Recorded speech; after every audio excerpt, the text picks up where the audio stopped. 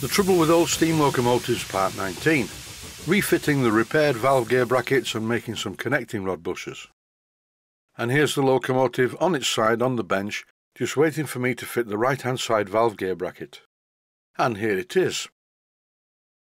Amongst my collection of odd comments from viewers was one from a viewer recently who was having a go at the bracket. He seemed very interested in why it was cut away. The answer is simple: to clear the wheel. Even miniature steam locomotives do have suspension and the wheels go up and down. Anyway, that's enough of that. On with the job. I'm using a pair of surgical forceps to hold a 2BA nut underneath so I can screw the 2BA bolt in place. I'm using a socket for this, which is not a very good fit on the 2BA bolt. This is much better. It's called a box key and it's a really good tight fit on the bolt head. And without shearing off the bolt, I'm making sure that it's tight. That's the easy one done. Now for the more difficult one. I cannot get in with the forceps to hold the nut in place under the bolt, unless I do it like this with the nut at an angle. And once again I use the box key for the final tightening. Getting the small spanner to fit on the nut underneath at this side is quite tricky, but I got there in the end. Here we have it then, one bracket complete with cutaway to clear the wheel, mounted to the frames. If you've been watching the series, you will have seen me fit the bracket on the other side, although I didn't really have to take the bracket off, because it was only the threaded shaft that had worked loose from the centre of the bracket. Now it's time to fit the valve gear, starting with the bell crank. This engine's valve gear is quite well designed. The bell crank fits on the shaft, on the parallel part of the shaft, and there's just enough thread at the top to fit a retaining nut. Unfortunately, the retaining nut for this side was broken. It had a split in it. I showed this in an earlier video. The first thing to do is to fasten the link from the reversing lever to the top part of the bell crank. This was quite fiddly. I had to use a very small spanner because there was no room to get a socket in there. So what about this retaining nut? Well, I was going to make one, but then in the box of bits that came off this engine I found one, and I'm going to retain it with some Loctite 243. So where did this retaining nut come from? As you can see, it's made from brass, and it doesn't really matter what it's made from because this bell crank only rocks back and forth when you move the reversing lever. Most of the time it's in forward position. Where did this brass nut come from? Well, it was originally used to hold the water bypass valve to the spectacle plate. If you remember, that's where I fitted the whistle valve. This is a good way of retaining nuts and bolts. Put some paint on them. I don't really need to do this, it's just a good tip. I used to work on a lot of electronic equipment at one time, and I noticed that often the threads of retaining bolts had just got a blob of paint on them, so I'm replicating that for old time's sake. Look at this clip carefully, the paint is self-leveling. It's time now to do something about the connecting rod bush. Throw it in the bin perhaps, but no, I need it as a pattern to make another one. To start the job, I'm using a micrometer to measure the diameter of the original crank pin. It's about 7 thou below ½ an inch. And what's this? A mirror in my workshop? Is it so I can check my makeup? No. Here's a top tip that you may find useful. Having a mirror in the workshop is quite an essential thing really, particularly a magnifying mirror. That makes it better, just in case you get something in your eye. I don't mean a javelin or even an arrow like at the Battle of Hastings in 1066. It's just in case I get a small metal particle in my eye from the lathe. That's why it's on the shelf above the lathe. That way I'll be able to see what I'm doing as I pull it out with a big pair of pliers. I had a small mirror in my other workshop, but during the move it somehow got lost. And this one's much better. So if you work alone in your workshop frequently, buy yourself a mirror. It's a very useful thing to have. When I went over to Blackgates Engineering last week, I bought some phosphor bronze. This is actually leaded bronze. The red stuff is really horrible to machine, and it doesn't seem to wear any better or any worse than this stuff does. I'm about to make a new bush to fit into this hole in the connecting rod. The first thing to do was to turn down the outer diameter to the same as the bush. I marked it with a felt tip pen so I know how far to go when I turn down the inner diameter that fits in the connecting rod. For the deep roughing cuts I decided to use back gear. This allows me to take a much deeper cut without the chippings flying all over the place. And even though I have a really nice mirror now in the workshop to get bits of metal out of my eyes, I'd rather there weren't any bits of metal in my eyes to start with. You may think I'm labouring the point, and health and safety can be made fun of, but really, some things are serious. Any metal chippings coming off a lathe tool are going to be hot and sharp, and phosphor bronze and brass are really sharp. So whenever you're doing jobs like this, wear eye protection, it's essential. If you feel the need to become a Long John Silver impersonator, then okay, don't bother. These days I naturally wear eye protection, I have my glasses on. But glasses are not proof against heavy weights hitting you in the eye or objects. So as a cautionary note, always wear eye protection when you're doing any kind of engineering jobs, it makes sense.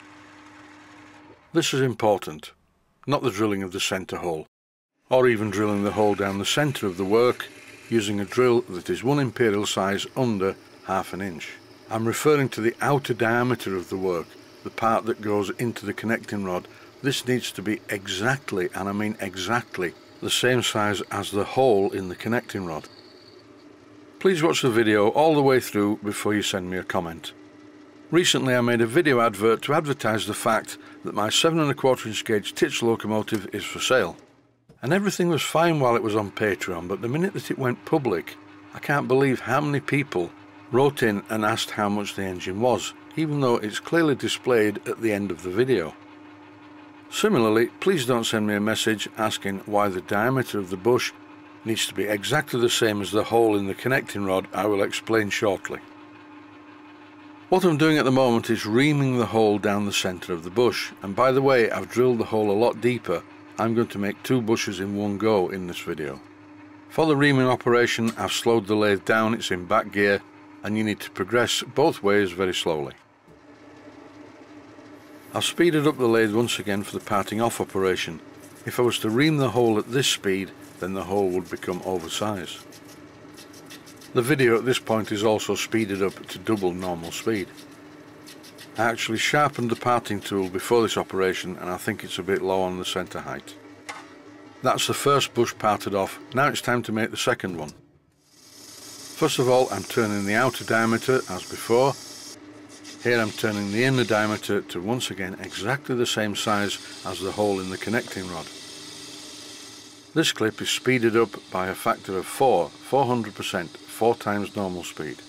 And in no time at all, it's time to part off the second bush.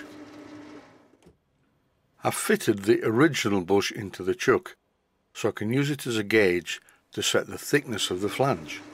The flanges on the parts I made were a good bit thicker than the one on the original bush to allow me to face them off. And as I commenced the cut, the lathe tool started to dig into the metal. I adjusted it and removed the ridge with some emery cloth. Here's the finished bush in place on the crank pin. I'm having a feel at the tolerance because don't forget the crank pin has worn several thou lower than ½ an inch. I had an alternative. What I could have done is bored this with a boring tool, machining it to a few thou under size. But instead I used a reamer, and this is why it's very important that the external diameter of this bush is exactly the same, and I mean exactly in every way, as the hole in the connecting rod. In this next clip I'm going to fit the phosphor bronze bush into the hole in the steel connecting rod. It's ultraviolence time. I could have used a hydraulic press or the vise. I used a soft hammer, but the outcome is the same. The bush is made from phosphor bronze, which is softer than steel, and now it's pressed into the connecting rod. It's too small to fit on the crank pin. Hence the need for a bit of gentle hand reaming. When making connecting rod or coupling rod bushes, it's very important to remember, once you fit them, re-drill the oil holes, and I'm doing just that at the moment, using a 3/32 of an inch twist drill. The coupling rod is now a perfect fit on the crank pin, and now it's time to fit the return crank. I'm tapping the taper pin in place, and here I'm tightening the pinch bolt. What I need to do now is refit the nuts that hold the valve gear together.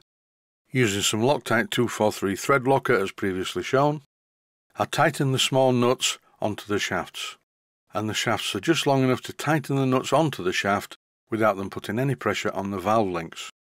The very last part of the job is to fit the small end crosshead pin, and here I'm holding this in place using 3 brass hexagon bolts. and carefully tightening them using my barcode spanner. Time, I think, for a compressed air test.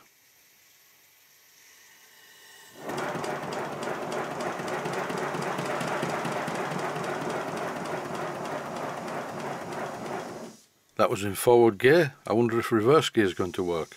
It didn't before.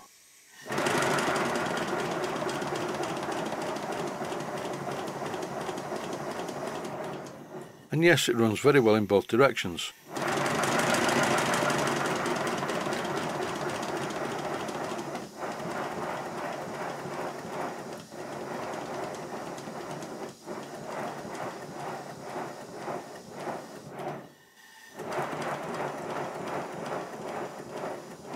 In fact, it runs slightly better in reverse than it does in forward. My compressor in the workshop is a very, very small silent type, so it doesn't have much capacity. I can't run it for very long. But I think the repair's been successful. I'm going to leave the engine running to the end of the video. Thanks for watching, and I hope you found it useful.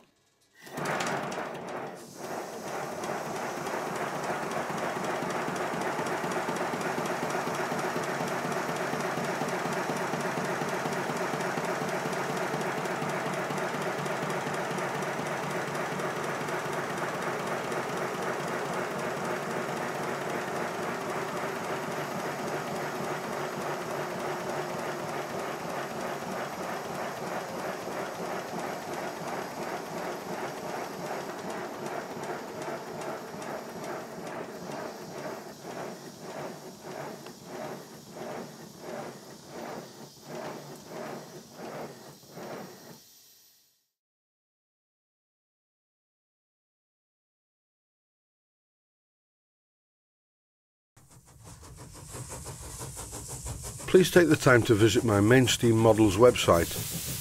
Click on the section of the website that says Video Playlists. And by doing that, you will find it very easy to find other videos that you may like to watch.